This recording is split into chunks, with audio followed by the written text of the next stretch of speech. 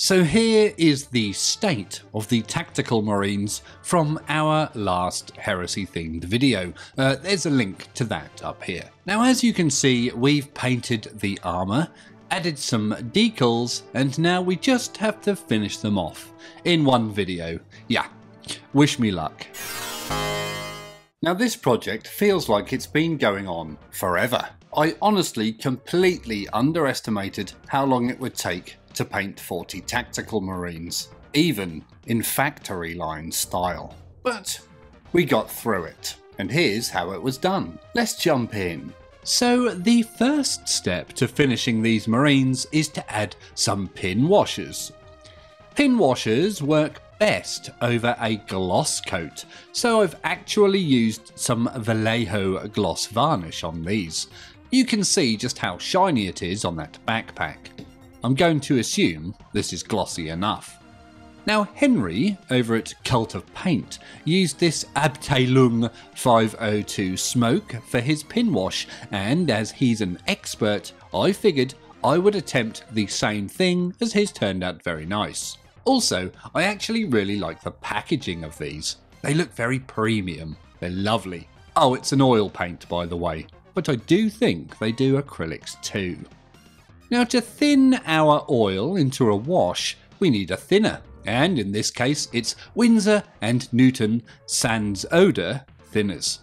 I think Sans Odor means no smell, as it hardly has any smell to it at all. Sansador might be the correct pronunciation though, and that's what I hear everyone else call it. Now there are a million different types of thinner that you can use for your oils. I specifically went out to buy the Sansador thinners, as I hate the smell of thinners and I only have a small room. And the last thing we want is Mrs. Snakeworks getting angry. When making an oil wash, you need something to put it in, so I took a little stroll up to the range and bought these little metal tins. I feel they will work quite well as they have lids, so I can store my washers indefinitely. Oh, and as they're metal, it won't stick to the sides or anything. Wonderful. They also only cost £1 or £2, so that's a bargain. The first thing I did to make the pin wash is squeeze a tiny amount of the oil paint into the middle of the tin. I've hardly any experience with making pin washes, so if this is too little or too much, we'll be finding out in a moment. It looks about right to me though, so let's crack on. Then, using a pipette, also from the range no less, I added some thinner to the oil paint. I also added some to an empty pot to be my brush cleaning pot. The top men recommend this as well, so it must be right. Right?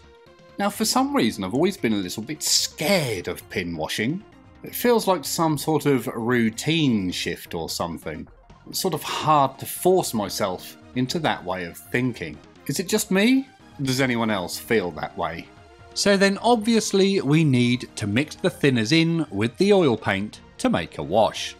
I don't think there's an exact ratio, as apparently it seems to depend on your paint quality.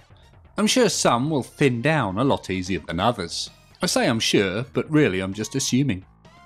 So here's my wash consistency. Looking back at this footage, maybe it's still a little thick. I did have some issues down the line, but we will get to those later. If there are any experts out there, then please let me know. What do you think? Is it too thin or too thick? Let's move on. I then applied the pin wash to all the recesses on the Marines. This step took rather a long time on 40 Tactical Marines, I can tell you, and I don't think I ever want to do this combination ever again, that's for sure. Either a different wash method or less miniatures at a time, I think. Now obviously it would seem that some techniques are much more suitable for speed over quality, and vice versa. I want to know if people ever use pin washers on big batches of miniatures, or is it just a few individuals here and there? I guess a commissioned painter might use the old pin wash on a big batch, but as for general hobbying, I'm not sure. I'm interested to hear your thoughts on that one. There's a bit of fluff hanging from my roof. Roof? Hat. Now here's the results of that pin wash. I think it's come out rather well, to be honest. It wasn't very difficult to do, and the varnish prevented me wiping off all that delicate white paint layer, which has also happened before. However, after a few marines, I felt there wasn't enough contrast, and bumping up the oil to thinner ratio just made it even harder to apply, so I actually moved on to something else. Let's take a little look. Now I had some of this Tamiya panel line accent colour from a while back that I forgot about. I'm going to see if this is easier to apply or looks any better. I know it's all subjective when it comes to aesthetics, so please bear that in mind. And oh my word, is it better. It's better in every way. It's the perfect consistency, it's a lovely colour, exactly what I wanted, and it even has the perfect sized applicator for marines. Little brush in the tip. I guess it's better, as it's literally what we tried to make before, but already made by experts. So I can't recommend this stuff enough. Here's a little link to some, if you want some for yourself. Now going forward, I don't think I'll ever bother with making my own pin wash solution again, unless it's a really sort of thick, grimy look I'm going for anyway. I cannot stress enough just how much better the pre-made Tamiya panel liner was than the homemade oil wash. It was a joy to use. So after a fair amount of time, we managed to get all the pin washes done. I actually think I achieved this in one sitting, which I am very proud of. I feel it was only possible by having some good videos on in the background. Again, I was using the painting phase. Thank you very much guys, you saved my sanity there. Here's a little link to them, if you don't know who I mean. Now to seal in the pin washers and remove that gloss effect, we need to matte them back down. Again, there's a million different matte varnishes out there, but I'm sticking with what I know. This is Winsor & Newton Galleria Matte Varnish. I like this matte varnish as it's actually matte. A lot of matte varnishes are more satin, which is no good, and that's satin and not matte.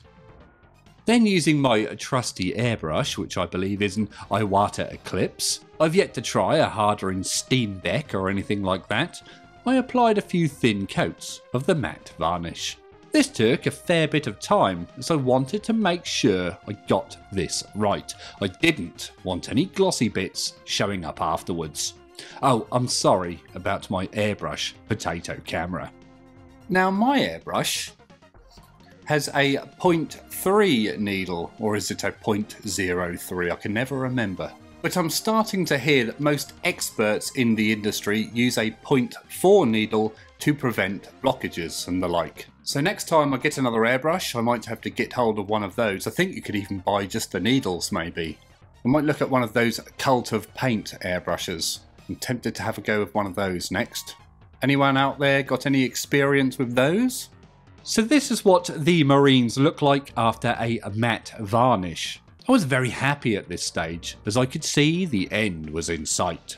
It's just a few details to paint now, right? Surely there's only a few hours remaining. Well, let's find out. So next up, we had to finish those DIY chapter logos. I used a little bit of white paint to paint some blood drips onto the hearts.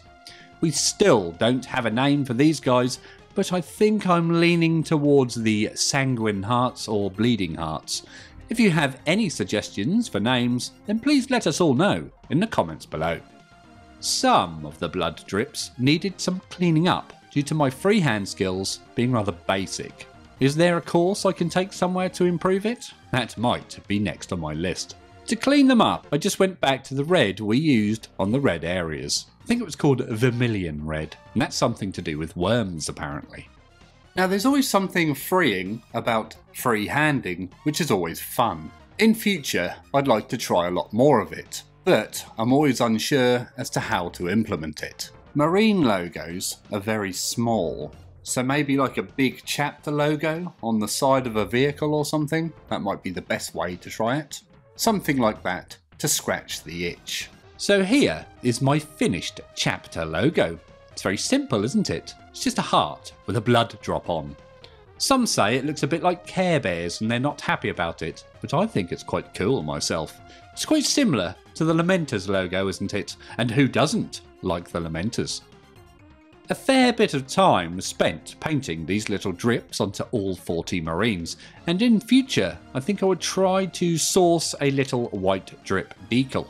So if any of you guys know where to find some of those, then please let me know, as it will save me a lot of work. Maybe that's another reason to attempt to make my own decals in future.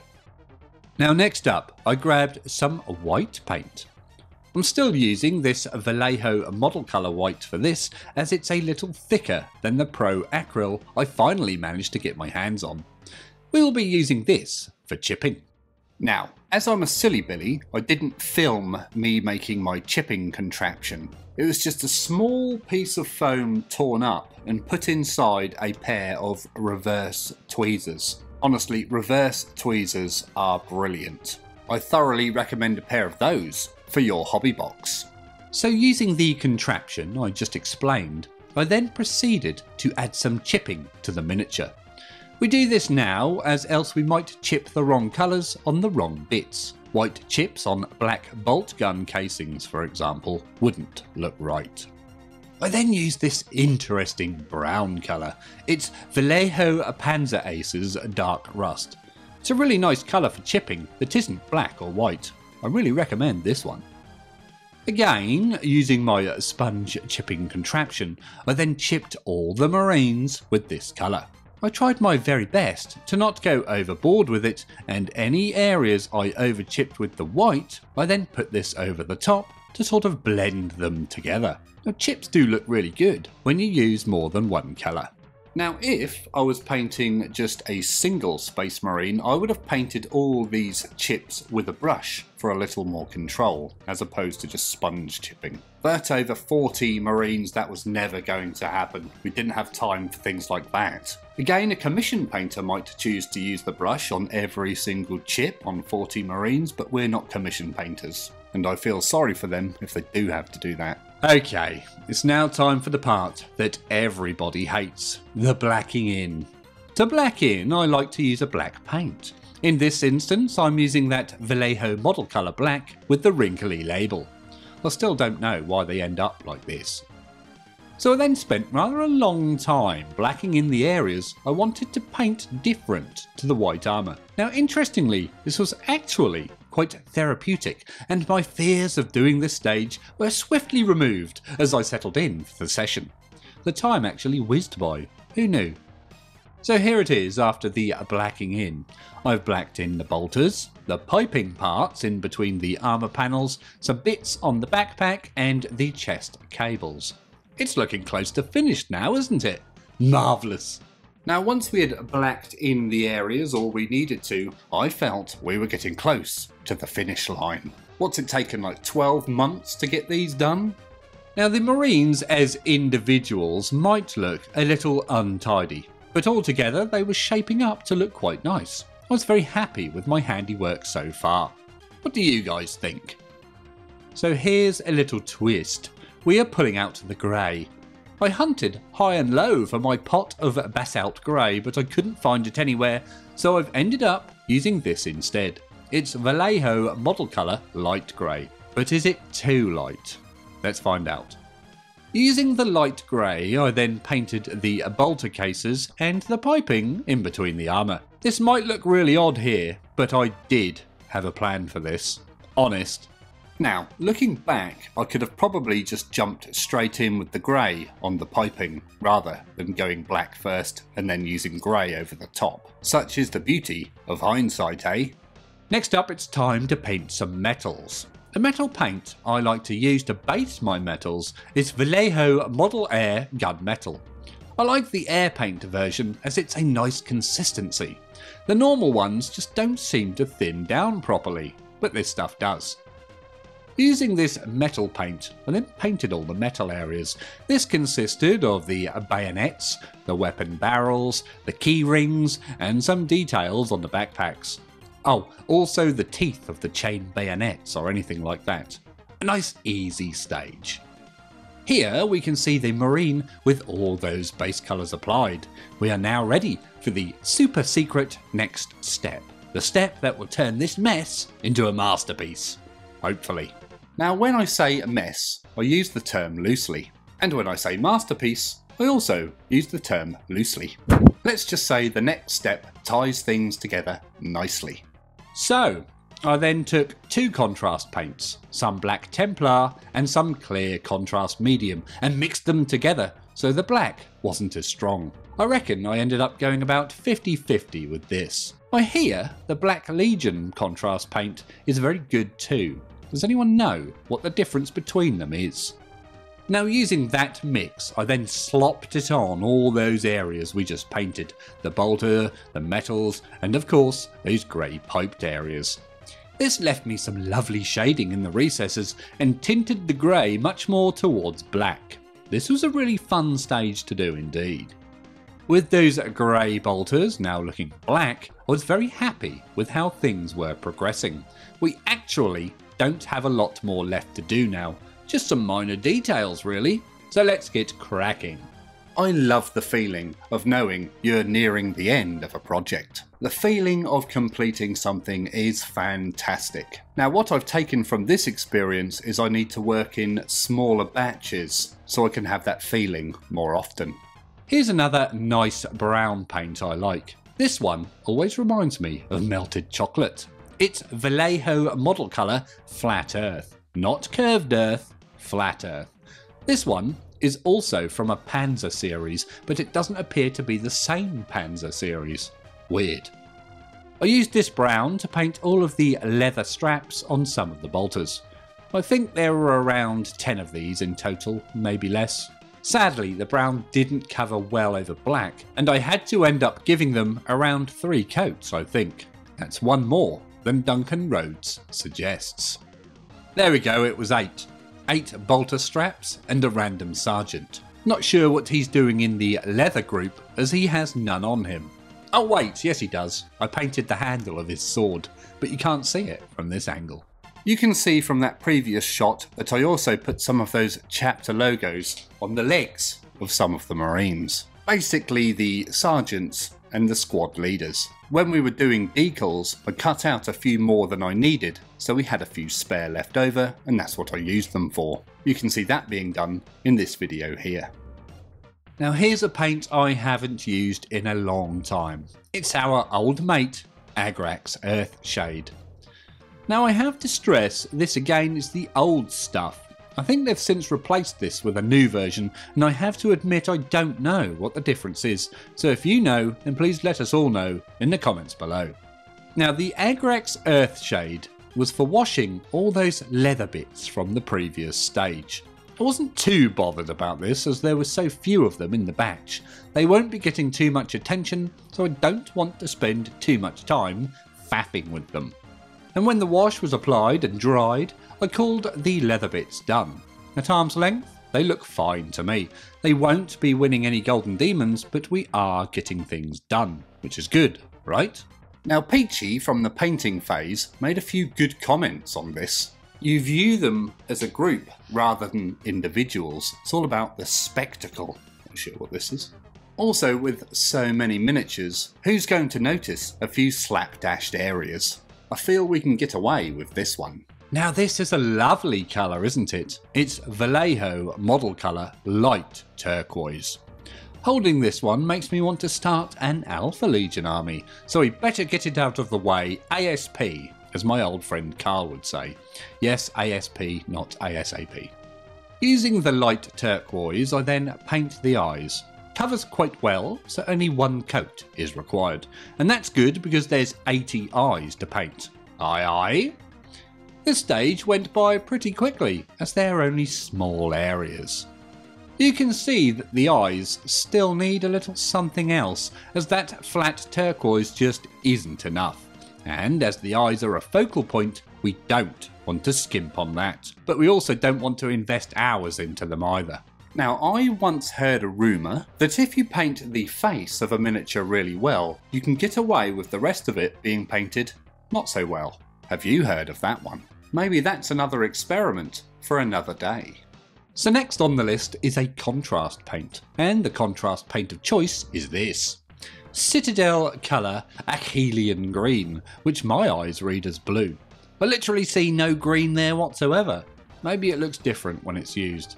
Now using a teeny tiny brush, I then apply this to the eyes we just painted. Normally it's best to give it a bit of time to make sure the eyes are dry from before, as we wouldn't want a mess happening.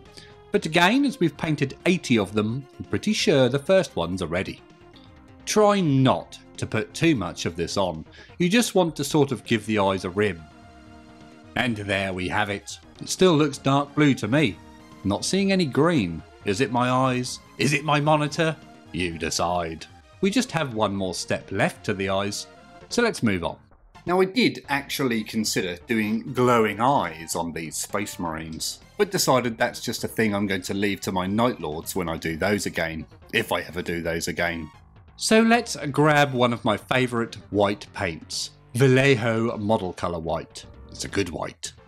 Then using whatever method you can use to get the steadiest hand, we then dot the back corners of the eyes to give a visual hint at a reflection of sorts. I don't know how the hell I did it, but I managed to do it neatly with a camera in my face. I was rather impressed with myself, you know. And there we go, 40 Marines, 80 eyes, and 80 little reflections. A couple in there may have a case of the wonky eyes, but at arm's length I can't see them, so I've already forgotten. Now that's the thing with tiny little mistakes. You remember them very well, and they can grate on your mind. But after you've painted a few more miniatures, you're able to completely forget about those tiny little mistakes and just see them as a whole. Time is a great healer, they say. Okay, so I need to paint some black parts, and as it's not detail black parts, I'm going to use scale 75 black. I really don't get on well with these paints, so they've been relegated to sub duty now. You're about to see what I mean. After watering down that black paint, I then paint all the bases black. There's a lot of this to do, so you can see why I'm using this opportunity to use up the black paint I don't like. It's also only a base coat, so the finish isn't going to be too important. It is, however, important to try not to get any on the Marine. That would be a pain to touch up and fix. After an hour or so, all the bases had a base coat of black on. I always thin my basing black paint a lot more to make it smoother to apply. Normally takes ages to dry, but as there's again so many Marines, the paint was dry and ready for more work by the time I finished the last one. Now this is one of the benefits of the factory line system. When you work on just one miniature, you have to take into account drying times and things like that. A waste of time. And that can prevent progress, which sucks if you're feeling that you're on a roll, a bacon roll. Fancy a bacon roll now. So to start adding an urban look to the bases, we need a grey, and as this was the grey I had laying about, this was the grey I used. I still wanted my basalt grey, but it's still AWOL. Wherefore art thou, basalt grey? Now using a dry brush, I gave the bases a heavy dry brush with this grey. I didn't really care if it was an overbrush or covered up too much black, as there's still a few steps left to help blend it all together. Oh, by the way, dry brushing is fun. Well, I think so anyway. Here's that white paint again. One of our best friends and greatest allies, Vallejo Model Colour White. It's only ever let me down once when the top exploded off as I squeezed it too hard when it clogged up. There's still paint on my drawers from that incident. Chest of drawers, that is, not my knickers. Now, I feel that's one of the only downsides to dropper bottles, isn't it? Occasionally, you get the old clogged tip.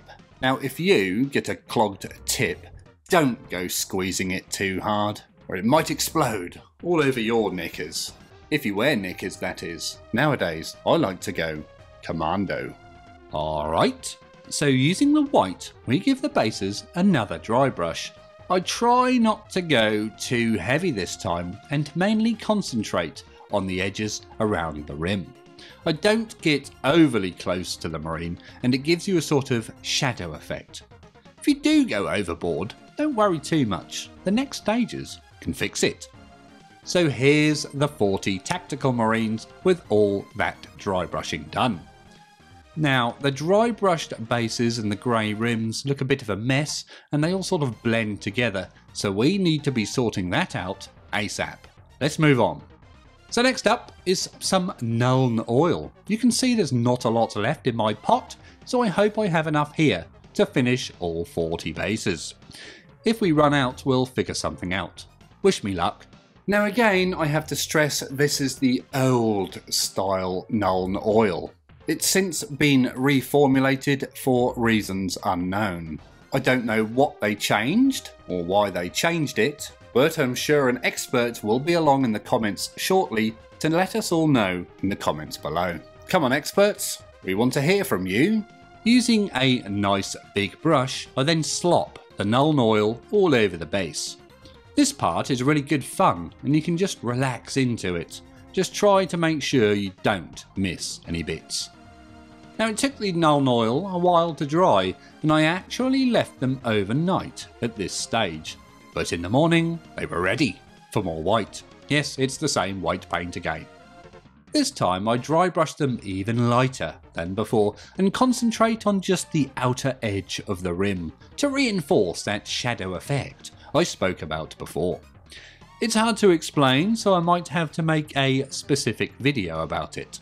Now, if there are any specific videos that you would like to see me make at any point in the future, then please by all means let me know. I'm always open to ideas.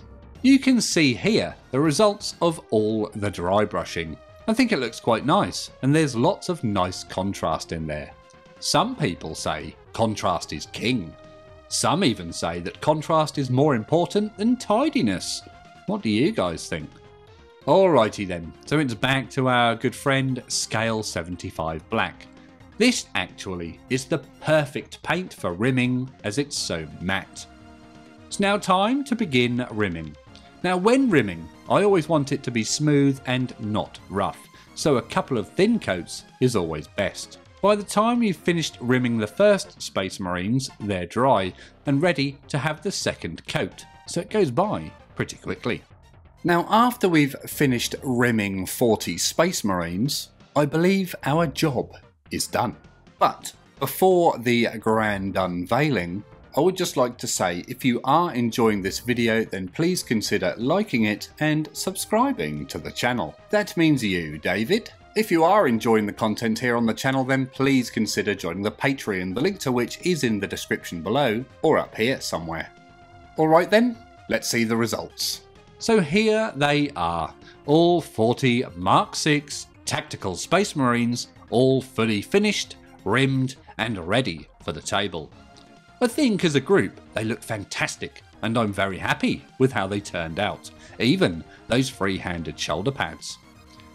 With the black rims applied to the bases, they also look great and contrast well with the grey urban rubble effect. I can't wait to get these on the table and into battle. Some fantastic work there. If you want to see some more videos in this Horus Heresy series, then check out the playlist up here somewhere. And as always, thank you very much for watching.